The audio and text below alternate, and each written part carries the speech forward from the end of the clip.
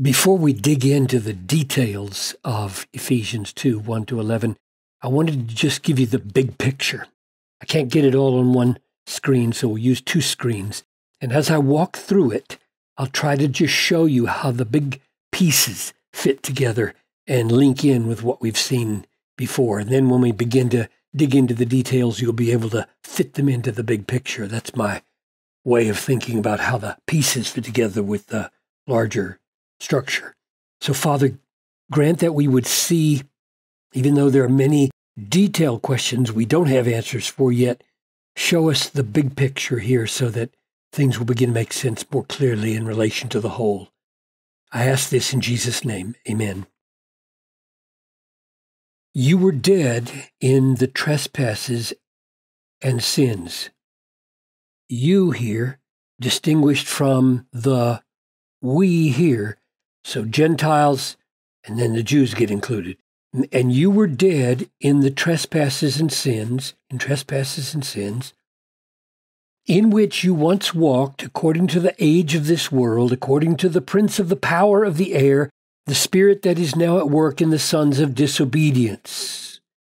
So that's a description of the condition of the Gentile Christians that he's writing to before they were converted, before verse 5 happened to them when they were made alive. Let's keep going.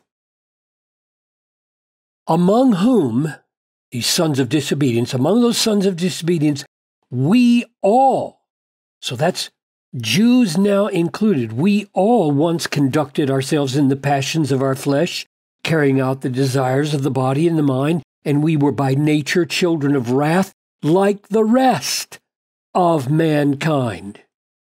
Okay, so that's pretty clear that Paul is now including himself and all the Jewish Christians in with the Gentiles and saying, once, so we'll put here, Gentiles were cut off from Christ in their spiritual deadness, and we too, Jews included.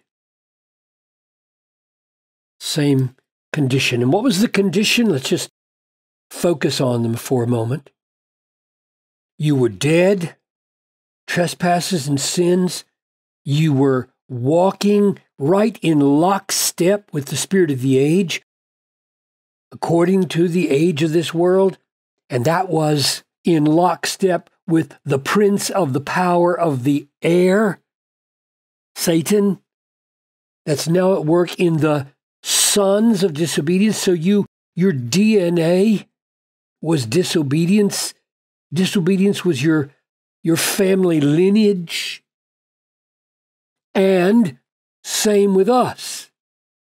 We all once conducted ourselves in the passions of the flesh. So just like you were in sync with the world, we were in sync with the flesh.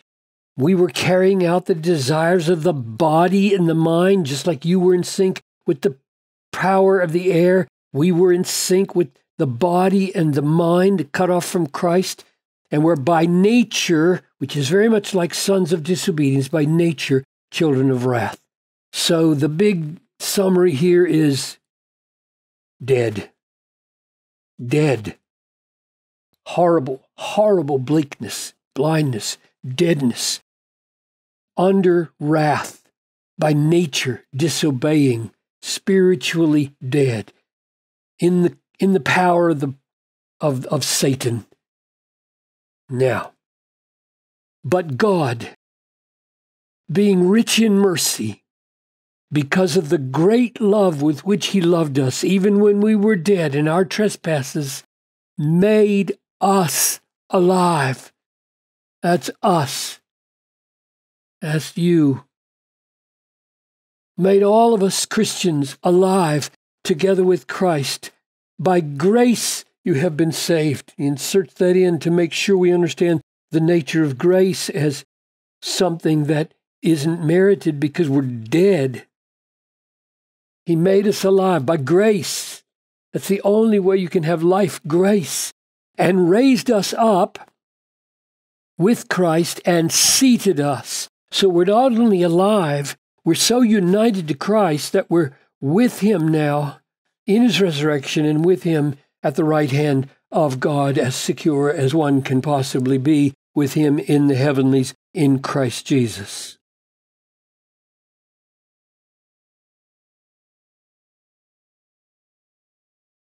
New life from God by mighty grace. And what was the ultimate goal of it all? So that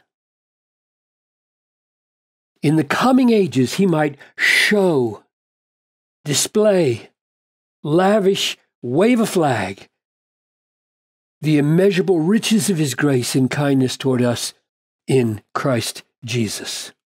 Ultimate goal of new life in Christ. Show grace and its riches. Sound familiar? From 1, 6, 12, 14. Let's keep going. For by grace you have been saved through faith, and this is not from yourselves, it is the gift of God, not a result of works. So he's summing up there what he said already, namely that we were made alive together with Christ. By grace you've been saved. And if we were dead and made alive by grace, clearly it is the gift of God. It is not a result of our works. It is a gift. And thus faith and grace are free works and gifts of God. And then comes, again, the ultimate purpose stated negatively, so that no one may boast, that is, boast in their own works, boast in their own life that enabled them to choose Christ. Keep going. For we are his workmanship, created in Christ Jesus for good works, which God prepared beforehand that we should walk in them. So there's a basis, an argument for why no one can boast, because all our new works as Christians are gifts. They are God's creation. We are his workmanship. We are created. He prepared the works beforehand. We'll have lots more to say about this when we get here, but that's the initial comment. All of our works are gifts, are God's creation. That's a foundation for therefore no one can boast, which is also founded in the fact that we're saved by grace. It's not according to works. And so here's the big picture. He begins with telling us our dreadful condition as Jew and Gentile. Everybody, the rest of mankind, are dead in trespasses and sins. And then he unfolds the nature of that deadness. God steps in with sovereign grace and raises dead people from the dead and seats us with Christ in the heavenly places, making us secure for eternity with him. Why is he doing it this way with grace? Answer, to show off, to display, to wave the banner of the immeasurable riches of his grace, which negatively is stated, nobody can boast. It is all of grace, and everything is designed to show the riches of his grace. And we end by simply reminding ourselves that in chapter 1, verse 6, all of salvation was unto the praise of the glory of his grace. Chapter 1, verse 12, unto the praise of his glory.